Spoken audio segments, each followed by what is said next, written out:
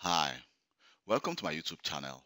In this video, I'll be showing you how to integrate your Azure Active Directory with your on-premises Active Directory environment. So let's say you're working with you have an Office 365 tenant and you want to make sure that all your devices, users, group and security group actually sync to your cloud-based management system. So you will need to actually download and install your Active Directory AD Connect. So what we need to do first of all is to log into our Microsoft 365 Admin Center, and here we need to click the Show All. So we need to scroll down and go to Azure. Just click on the Azure Active Directory, which will take you to my dashboard to your dashboard of Azure Active Directory Admin Center. So here we have the option which says sync with Windows Server Active Directory. So you're going to sync with your on-premises Active Directory. So what we need to do is to click the sync users and group for your on-premises. And here we have a software which is called, it's a very little software which is called the Azure AD Connect, which you are going to download and install it on your server. So I'm going to download this software.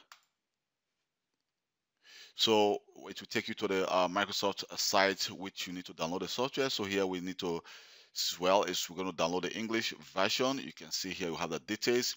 The file size is about 104 megabytes, and we have the system requirements. You can see we have Windows Server 2012, 2012 R2, 2016, or Windows Server 2019.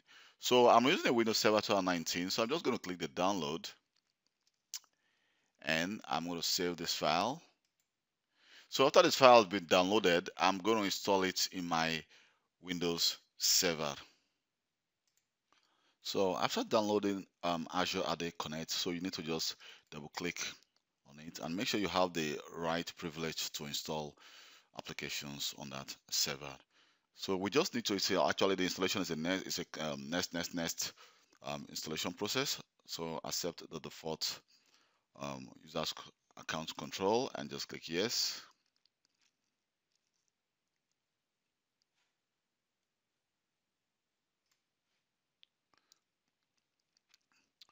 So the software is being installed right now.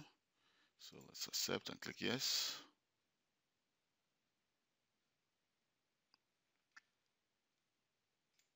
So you can see that the installation itself doesn't take time, but the real configuration takes place in the next step we are going to do. So I'm going to pause this video and actually create a second video which I'll show you how to configure Azure Active Directory, Azure AD Connect on this device to link to your Office 365 tenant. So please go to the next video and continue to watch how to configure this to configure Azure AD Connect. Thank you very much for taking your time to watch this video.